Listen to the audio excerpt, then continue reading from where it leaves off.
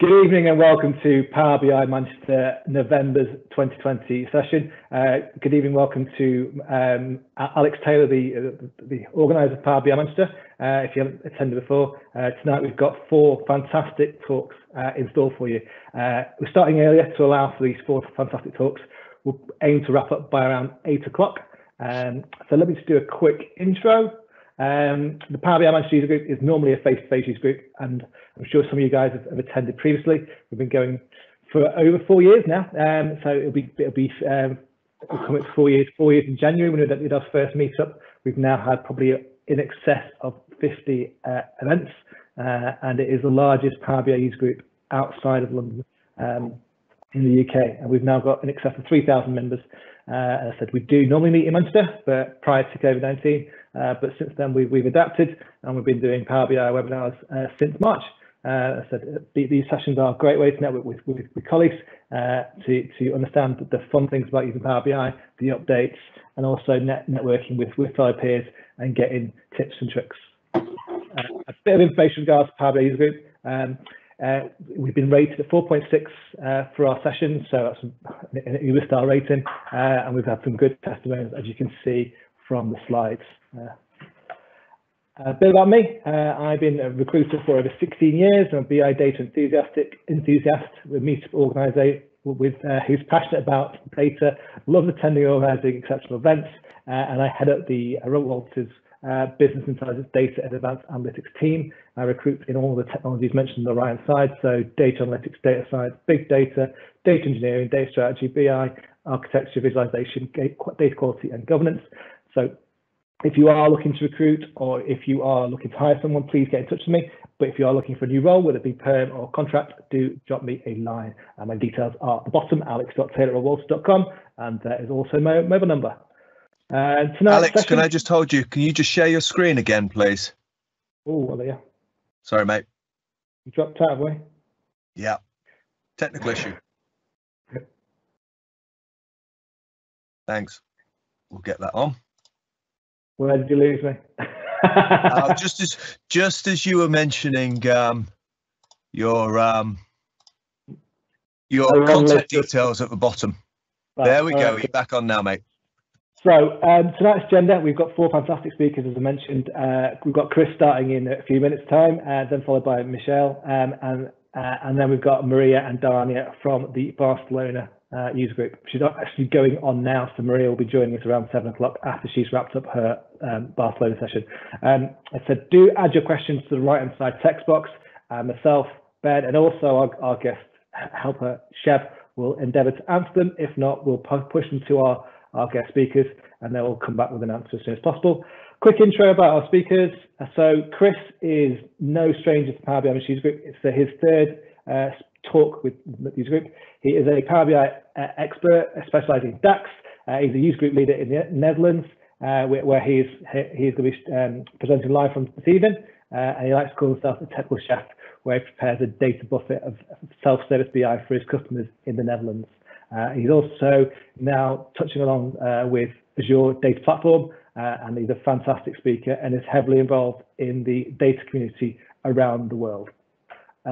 Michelle is also a Power BI community organizer. He works alongside the Dutch user group with Henk Lootman, another speaker who has spoken with us this year. And he also writes several Power BI books, so Power BI, Power Pivot modeling books. And I said he's also, I believe he's been MVP twice, if not 3 times. He's been voted MVP for his services. And again, he's also a data analytics consultant and trainer. I'm sure he'll go into a bit more detail when he speaks with us later. Over to Maria. Maria is a Power BI trade consultant. She is co-organizer with Dania of the Power BI user group. She runs a company called Analytic Mood, which will go into a bit more detail, and she talks about all the projects she does in terms of consulting and training, giving training to companies online around Power BI. And Dania, again, she is the co-organizer of the Barcelona user group alongside Maria. She is a consultant for Spaghetti Capgemini at the moment. She's a blogger, she's a speaker, she's involved with various different boot camps, summits, etc.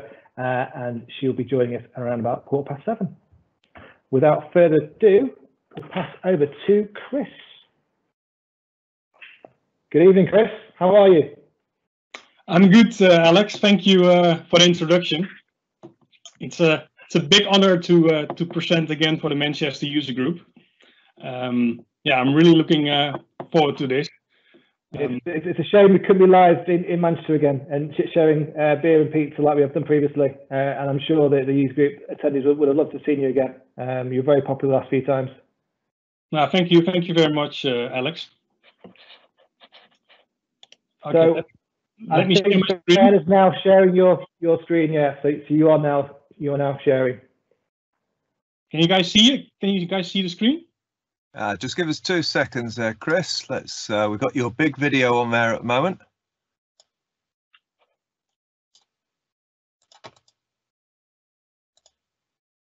There we go. Now we can see both the Power BI and you. So away you go, my friend. Okay, now let's kick off. Welcome to my presentation about DAX prototyping, and yeah, I'm really excited to give this presentation.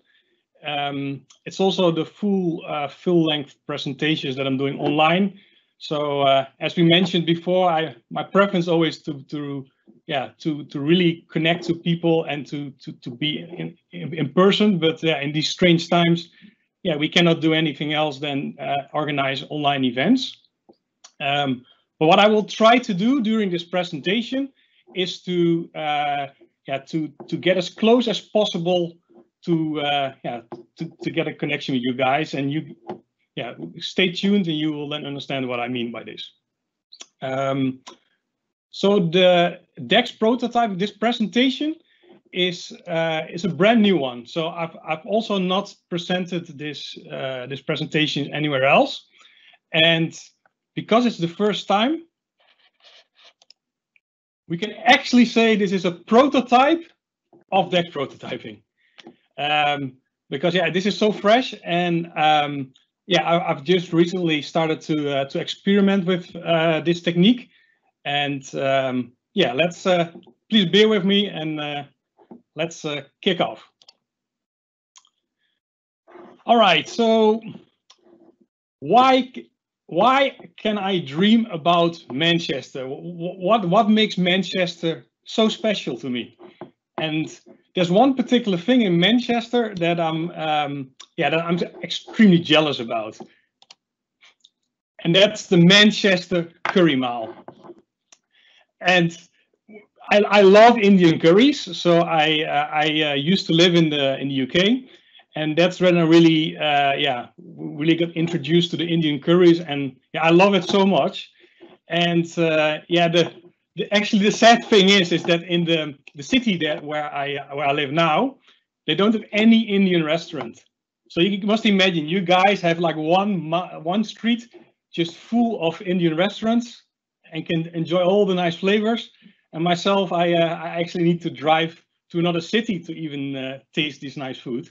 And so the curries is the theme of this presentation. All right, let's start how maybe a typical day in your office might look like. So yeah, so as my role is in business is that I'm a Power BI consultant, and you want to build dashboards that serve the needs of the stakeholders. And yeah, in order to get all the needs, to gather all the requirements, yeah, we talk to the end client. So usually, if we want to understand what they do, we have a conversation. Yeah, then we write things down to make sure that we understand each other. Then yeah, then you go to all the data sources. So yeah, you look to all the possible like databases or maybe files or any data source you can imagine. You try to find the information that the end client is looking for. And after you've identified all the right data sources,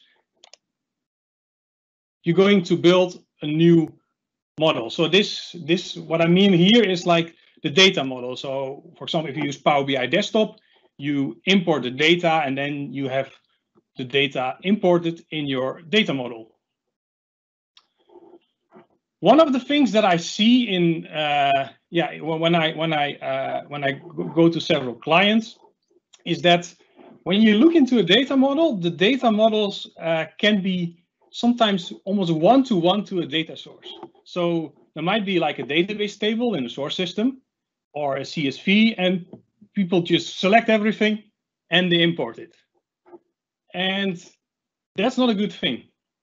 And the reason why that is not good is, first of all, the more data you load, which, and probably it's too much data, that data is not used, but it's held into memory. And the more memory that is the more memory that is consumed, usually the slower your queries become. Secondly, there's also another disadvantage, and that's that your data model gets cluttered by a lot of information that you probably don't need, but it makes it difficult to understand your data model. And that's also so the maintainability of your system, and I'm now looking more from a technical angle, also goes down. Like, it's more difficult to maintain because you have to look all the time to so many columns. So yeah, so that's and the reason, if you think about why does this happen, that's probably also because it's the order that we as I said, like you connect to the data source, so you start to reason from the data source that is available. But the thing is that what the most important thing is to capture the needs of your stakeholders.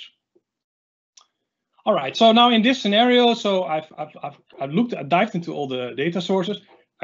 You create a data model, and then you build the nice graph. And then the nice graph is then something you present back to the stakeholder, and yeah, then you might do this more often.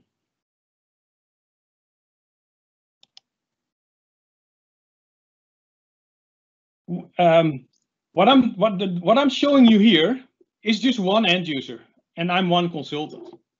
But if you're going to a big organization, you have multiple stakeholders, and you have possibly also multiple consultants who do all the time the same thing, and probably using Power BI Desktop. What do we get? Well, as you can imagine, if more consultants and more people, what's the technical end result? What do you get? You will get data sources and data model, and then the graphs, but you will get multiple of them. And then we come to another pain point. And the pain point here is that when you're getting multiple models, it might also contain the same information, but a little bit different.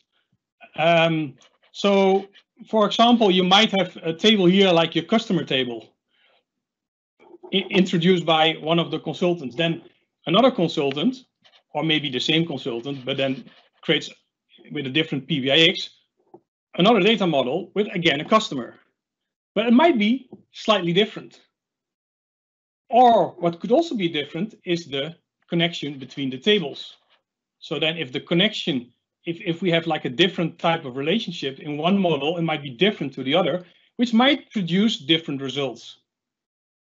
And what do you get then is that when people are talking, when people are in a boardroom and you have directors talking to each other, they might talk about which numbers are right.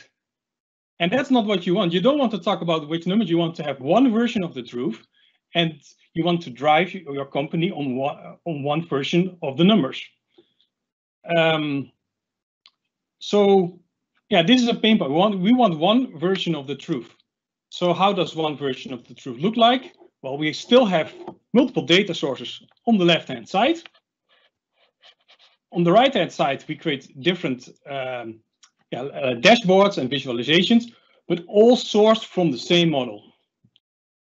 This is like then you will work from, this also improves a lot of the maintainability as well. Because if you as from a technical point of view, if you have only one model to maintain, it's a lot easier than multiple models.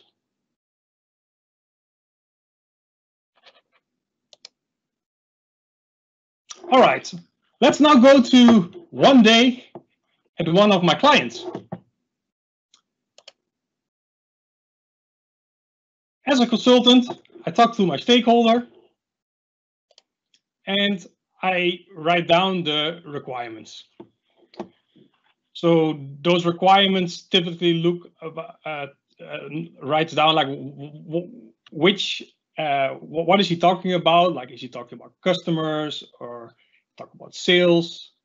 You write the things you write down, and so you get an idea what the stakeholder needs. But then I want to get access to the data source.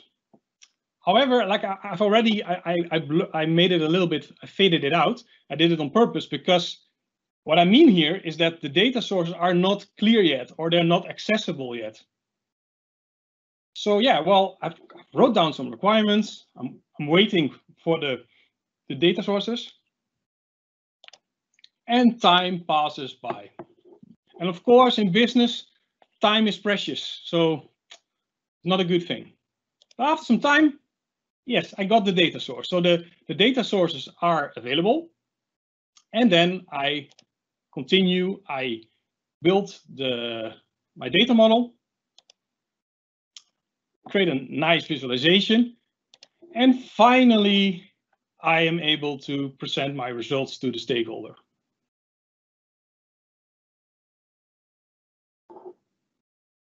Here, we see that like the problem, of course, what I just already mentioned is the time. It takes a lot of time before I can show something to the end user, and the time, that's precious time, and I also need to spend quite a lot of time to make those to get those requirements, but because eventually it will take a while before I will be able to present him the right visualizations, and this process is quite slow.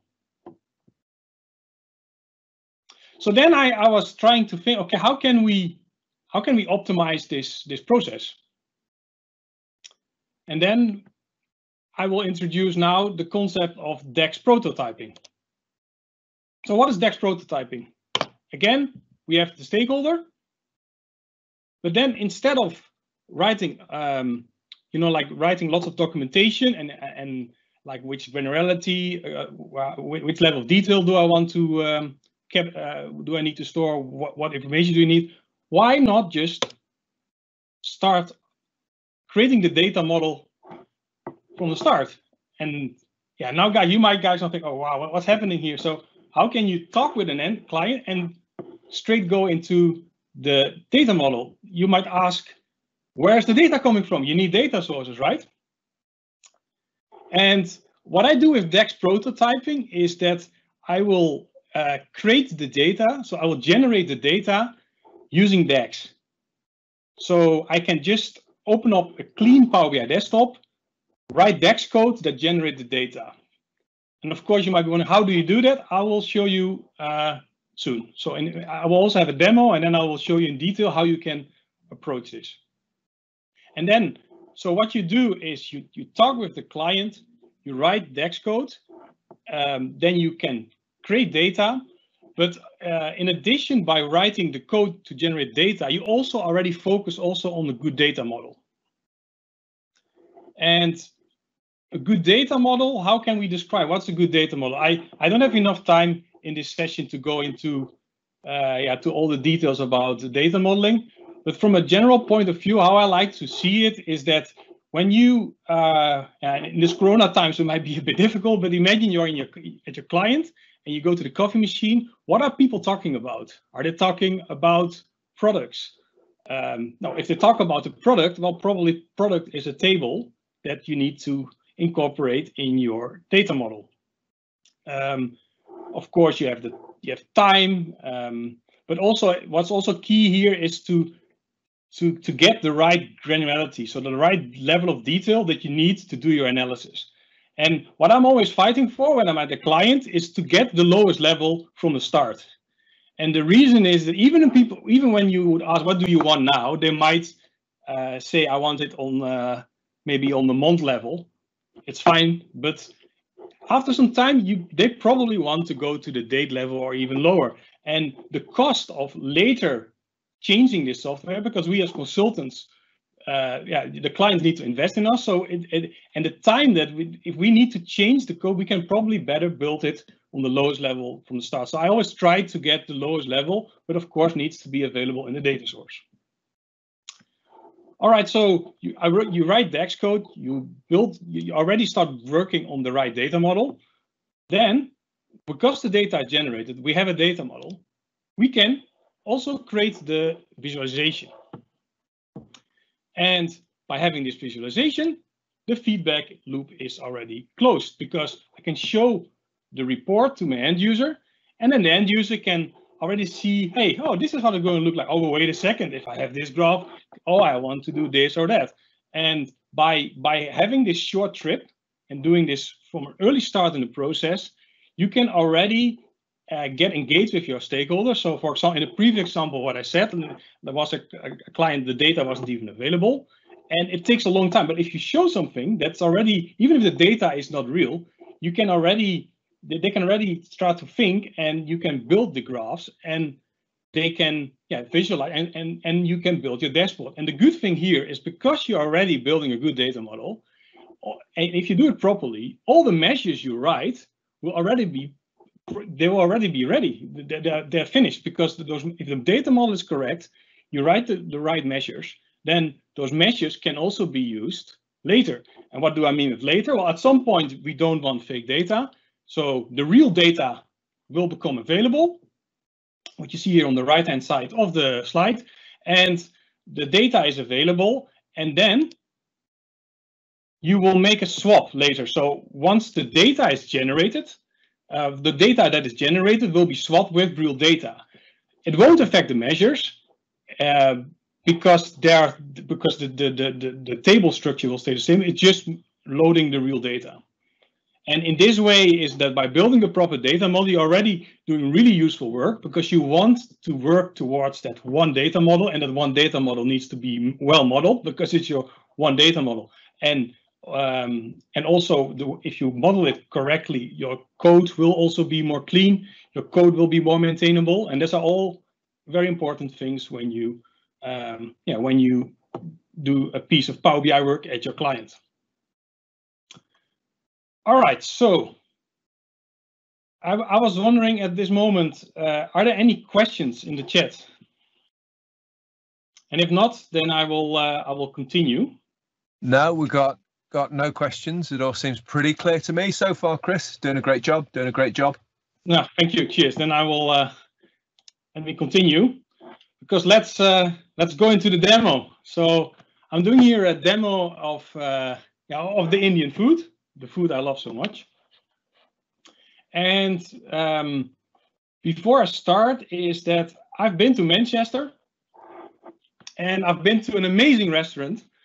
And for all the guys in Manchester, it's called Mowgli Street Food, and they have delicious food. And so I thought today, it's almost here in the Netherlands, almost dinner time. So if I look too much at the food, I cannot stop. Hey, Chris, can I just interrupt there? This is really important. I've also eaten there, and I suspect Alex has as well. Yeah, superb. So if you're in Manchester, check out Mowgli Street Food. And I know a lot of our people who are attending who are from Manchester will also have been there. Yeah, I've eaten there many times. It's lovely. It is lovely. I've already, if you go to the website, I've been to, I think there are actually in Manchester there are two. So you have one in the Corn Exchange, and you have one in the, let me see, it's the University Green. So even two places, so it's lovely food. So, okay, let's if we look at the menu, which I have here. So this is the menu of all the dishes that you can order at Mowgli. And well, I want to start, play with the data set. We don't have any data. So, okay, how can we incorporate this data into our data set? Let's open Power BI Desktop. So how can we, so the way how I've done it here, I have tried initially with just to experiment with Power Query and trying to parse it, but it didn't really work out. So what I eventually was doing is I was just putting it straight into DAX code. So how does that look like? And that's here. So there's an I've created a table, and this is the menu item. So this is something you can order from the menu. And here the first DAX code is available. So what I do here is that I first define a data table, and in this data table I provide it with an ID, and then I have an item type. So the item type here is whether is it food or is it drinks. Then and then all the other stuff here I've literally put from the PDF, so that I have like a nice data set to play with. And as you can see here, it was quite some typing. And this is our first data set. How does it look like? Then, of course, when you execute the code, then as you expect here,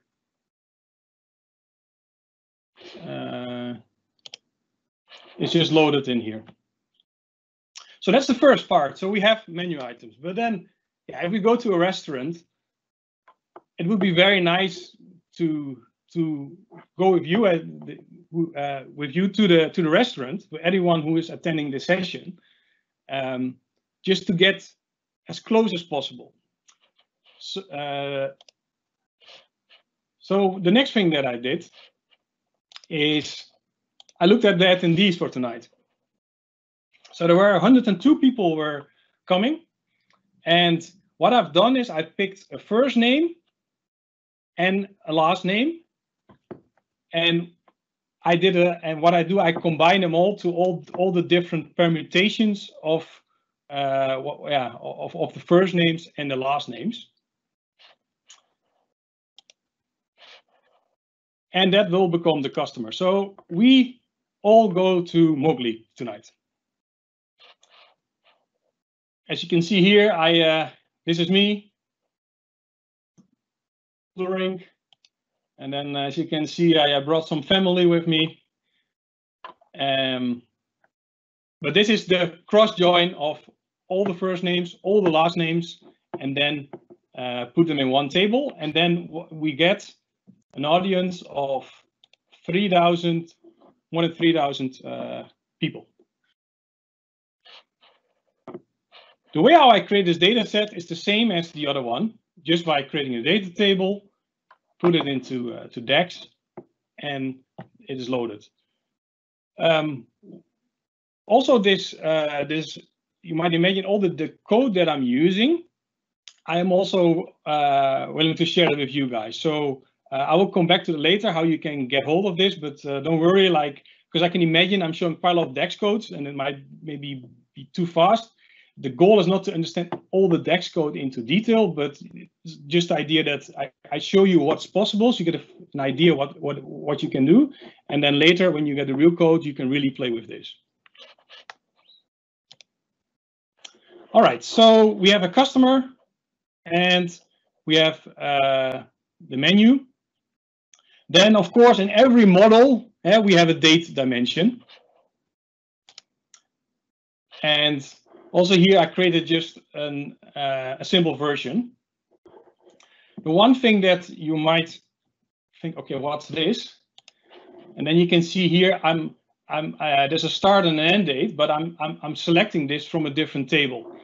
And what I've done here is that I've created a separate table, a configuration table, and this configuration table contains all the like settings, and then I can just refer to one place because I'm using the start and end date from multiple places in the code. And then here we see a calendar function, and that will just create from the start to the end date the whole range.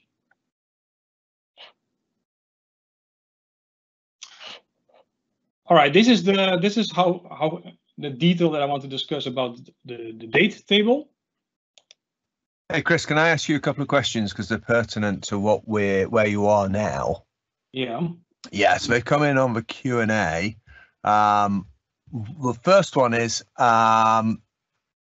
copying and pasting in from the menu. Is there not a nicer way to get data from a PDF? And I know we can. I've seen and people do some analysis of PDFs to bring words in. But have you got any thoughts on that one? Yes. Yeah. So what I mentioned previously, that is actually what I tried.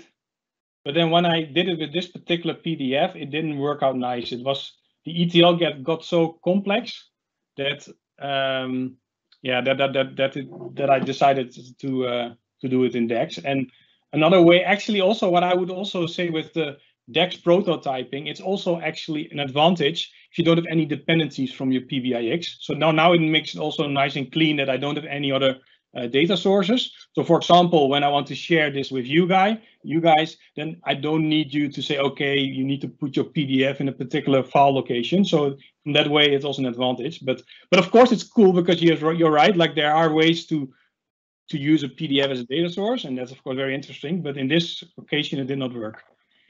Yeah. Excellent.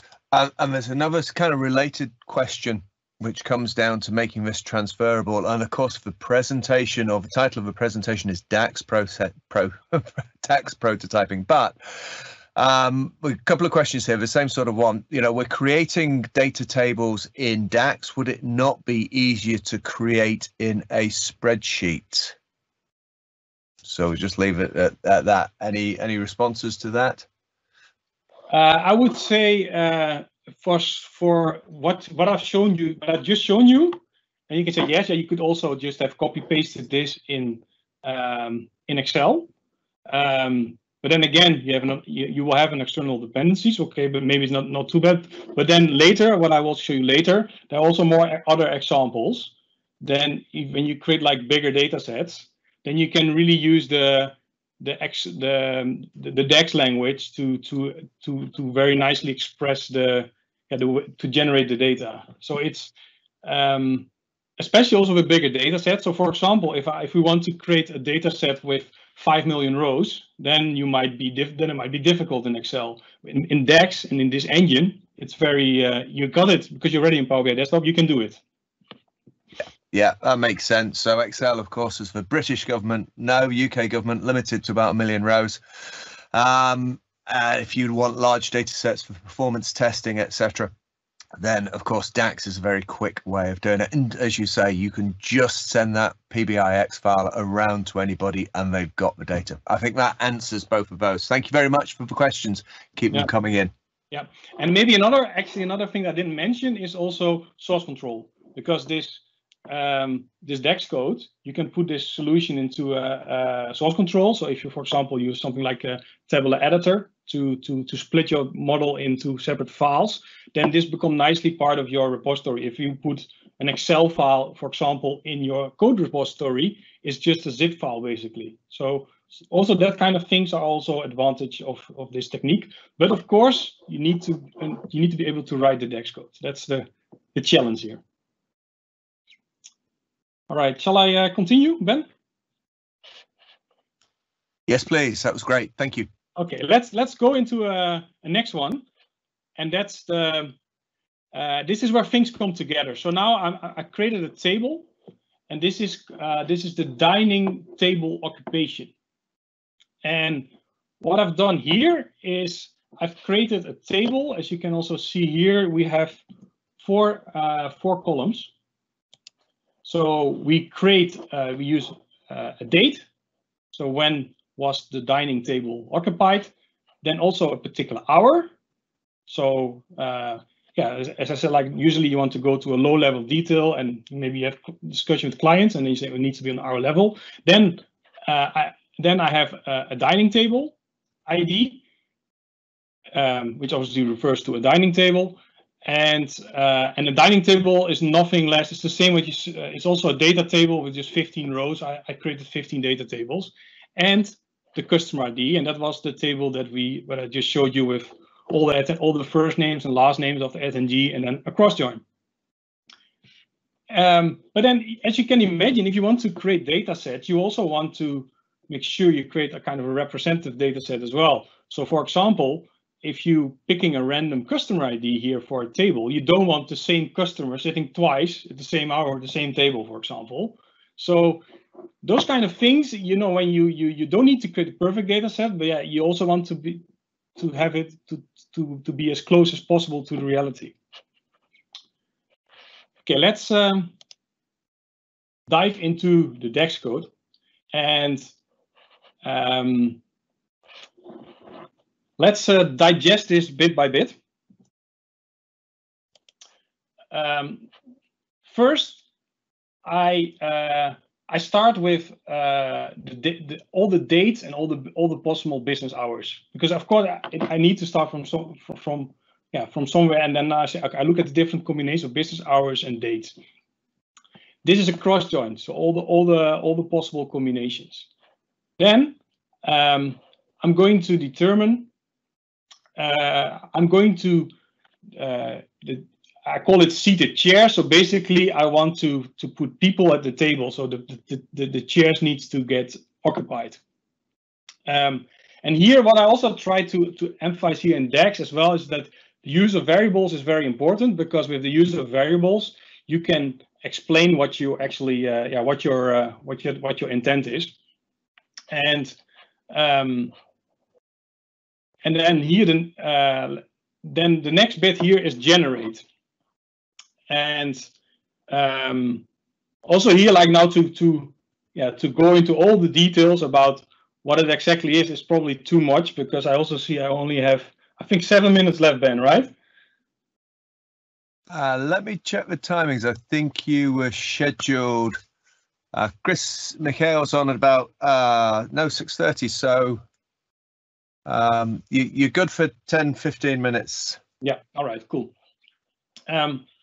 So what this one of the characteristics of when you do a generate, it also similar to a cross, it combines all the rows from the first. So generate has 2 arguments, table 1, table 2, and it will also go through all the combinations. But the characteristic of generate is that it's executed in a row context, and because it's executed in the row context, I can then also use columns from the first table.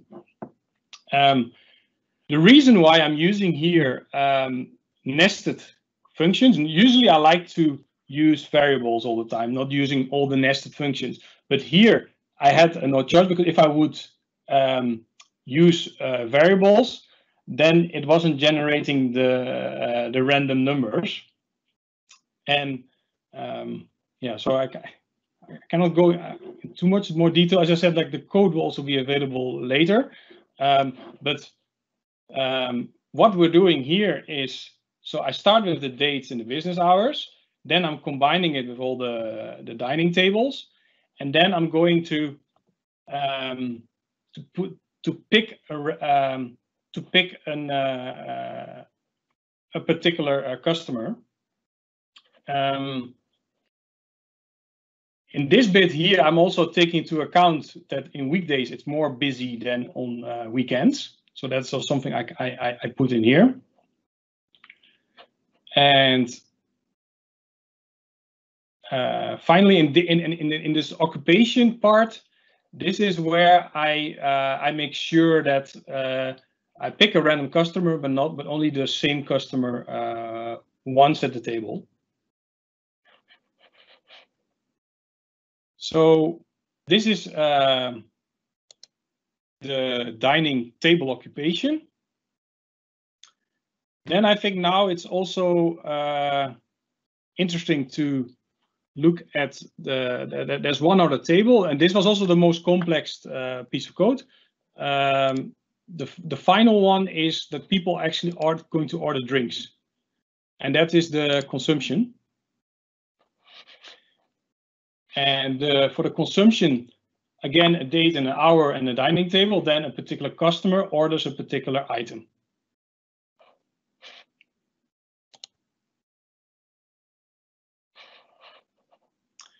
And here I you can see here that I'm using a column and it starts with data gen. When I'm using data gen, what it means is that this is a column that I've solely added for data generation purposes. So it's not part of the real data model. So later I will not use those. Everything that started with data gen, also here on the right hand side, I have some other tables hidden. Those tables are only for the purpose of data gen. That's also why I hide them, and they won't end up in the real data model. You know, that green model that I showed earlier. Here I also took into account, I knew which IDs were a dish and a drink, so I just put it, I hard-coded it here. And then what I do is I pick the dishes that are ordered, the drinks that are ordered, and then finally I do a union of the two. And one of the functions that I found really nice is the generate series. So generate series, it just produces a number. So it so it has two arguments, and then the first argument for if you do generate series from 1 to 9, then you get 1, 2, 3, 4, 5, 6, 7, 8, 9. And in this way, I can quite easily generate data sets that are differing. So, and what I've specified here, I have a customer that can eat his maximum amount of dishes, and then I use that by generating the data. Okay, so now we have created all the tables. How does it then look like? So we have the dining table, occupation and consumption. Then I have a date, business hour, and a dining table, a customer, and the menu item. Let's finally look into one of the measures. And the measures that I created, I think that's also the trick when I always try to keep things as simple as possible, because DAX is already difficult enough. And later, when you're interested and you're going to explore this solution, then you can see that the measures that I wrote, I tried to keep them as short as possible. So, for example, if you have a dining table count, it's just a count rows. Dining table. So here I have a measure the occupancy. So I can imagine when you're running a restaurant, you want to see how many seats and how many dining tables are occupied. And one of the the nice thing about DAX is you can reuse existing measures, so you can keep things simple and then revert. So, for example, dining table occupied count is here is just a simple distinct count of the dining table occupation. All right, so now we've created a lot of code, but how does it actually look like? And here can I ask you? I want to ask you another question if I can, Chris, just to butt in. Yeah, go ahead. Because again, it's about right time. So our good friend Lewis, who's online, says, what happens if your prototyped model ends up being too far removed from the actual data sources? You must have to keep an eye on what's available when doing this. So I guess his point is that you've not yet seen the data source, so you're going to make a lot of assumptions about what your customer may or may not want, and how do you manage that in a consultancy or from a consultancy perspective? Yeah, so from a consultancy perspective, if there are data sources and you can get hold of it, the more you look at them and you look at the different values, that will be very valuable, because of course what can happen here is that you might generate data and later it's not available.